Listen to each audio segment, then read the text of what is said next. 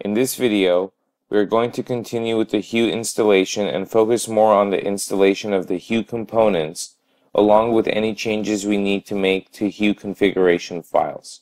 Starting the services and logging in. Let's get started. We will want to start with installing Hue components. We need to choose one of the nodes to install Hue on. Hue is an application that will run on any one of the nodes in your cluster, or even on its own separate server. Hue provides, which stands for delete word, and it will delete all of the text for localhost. Then click on the I button, eyes, and the user login credentials to submit a job.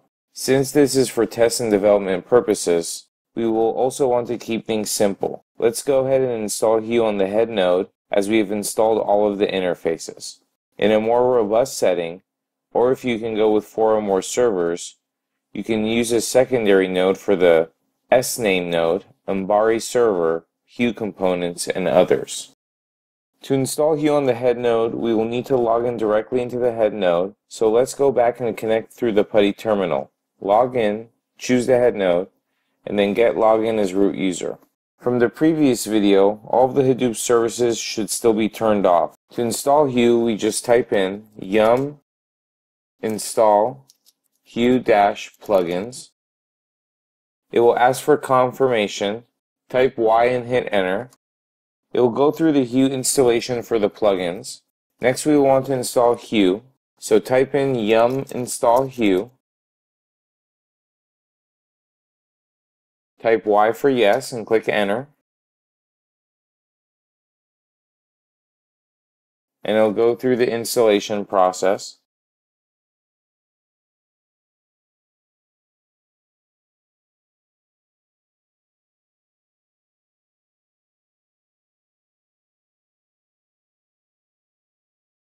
Now that we have Hue installed, we will need to make sure that the configuration file for Hue is set up correctly. All of the parameters are set by default are correct. However, we will need to make changes to the location of web HDFS address to have it work properly. To do this, go ahead and edit the Hue configuration file. Open it up via the VI through the following command: vi/etc/hue/conf/hue.ini. This will go into the VI editor, and then we will want to find the line where a web HDFS is defined. Hit the / button so we can search. Search for web HDFS and hit enter. This should find the correct line. Where you see localhost, you'll need to replace it with the internal hostname for this node. You can get this information if you do not have it immediately by getting the public DNS address through EC2. If I open up the web browser and go back to EC2 and click on the head node, you will see the public DNS that I can use. Go back to the terminal after you've copied the address, move the cursor over to localhost, and press the letters DW, which stands for delete word, and it will delete all of the text for localhost. For insert, and it will insert the address that we copied previously after we press the paste button. Press escape to exit insert mode, then hold and press Shift plus the Z button to save and close VI. Once we have configured Hue, the Hue ini file properly, let's complete our Hue setup by setting up the correct privileges. Type in the following command line: vi-sudo. This will allow us to access a sudo file and give Hue access. Next, add in the following lines by copying first, going to the end of the file, pressing the O button, and then typing in the following for the Hue users. Hue all equals all, Hue all equals all, no pass WD, sbin and check config, and then we're going to copy that, do it again for service, paste that again, and this time instead of sbin it's going to be bin, and we're going to put in kill. And then that's it. Press escape to get out of insert mode. Again, Shift ZZ to escape and save. Now that Hue is set up, let's go back to start our Hadoop services. And we go here. If you do not have your browser open up already, go ahead and open and navigate it to the Embari login. Go to Services, and you'll see here the Start All button. Go ahead and click that. It should take a little bit of time to start up your Hadoop services.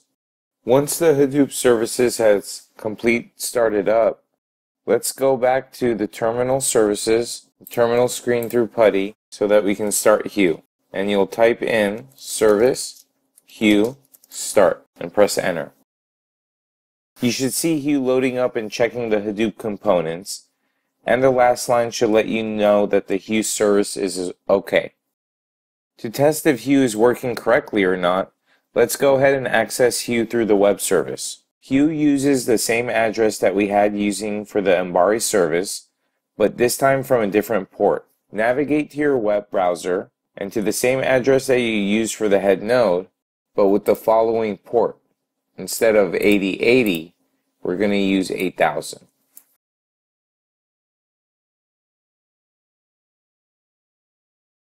This will take you to the Hue login screen. When you log in for the first time into Hue, you will need to set a username and password. Here we will need to use the HDFS as a username because HDFS is the only user that has super privileges in HDFS. So go ahead and use HDFS and then use your own custom password. Just make sure that you write your password down and go ahead and click sign up. And we see that we logged in here. Once in the Hue login screen, you will see multiple icons that you can click on towards the top of the screen.